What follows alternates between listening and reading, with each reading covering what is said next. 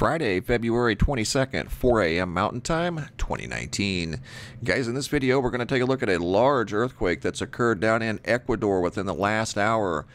A major 7.5 quake has occurred just 1 degree below the equator near a community named Palora, Ecuador. And we'll take a look at the grid here on Google Earth. We'll put the longitude and latitude on here, and you'll see that Palora sits at the 1 degree south latitude just below the equator in Ecuador.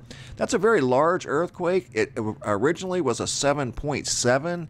It was just slightly downgraded to a 7.5 at around 132 kilometers deep, which is around 80 miles, 82 miles deep.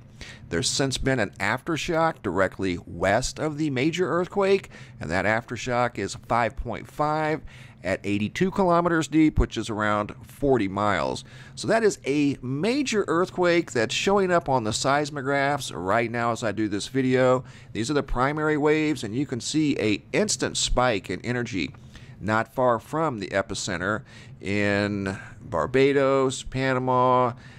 This energy will make its way around the world as the primary wave will register on these seismographs. More than likely, anytime there's a quake, usually above 7.5 especially, all of these seismographs will end up turning jet black as they feel the energy from that very powerful earthquake.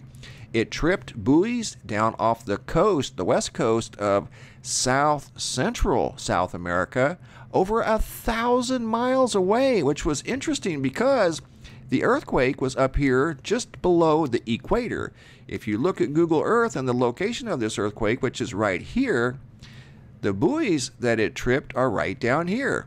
Taking a quick measurement from here directly to here, you're looking at just over 1,200 miles away. 2 buoys are now in event mode, and it was from the main earthquake, the 7.5, because those were not in event mode right when this earthquake occurred. I went straight to the buoys, and they were all quiet. Within 15 minutes, those 2 buoys went into event mode. So that just tells us that they detected the energy from this earthquake. There's not necessarily going to be a tsunami in this area from the earthquake, even though that's what they're here for. They do detect tsunami waves, but I don't think there's going to be a tsunami in that area. The buoys did, however, detect the main energy, just like the Seismos did here, from the 7.5 earthquake in Ecuador. Very large quake. And it's just on a side note here, we just had a supermoon back on the 19th. This is a photograph taken by Nick from Tucson. The 19th into the 20th during the full moon cycle was another supermoon.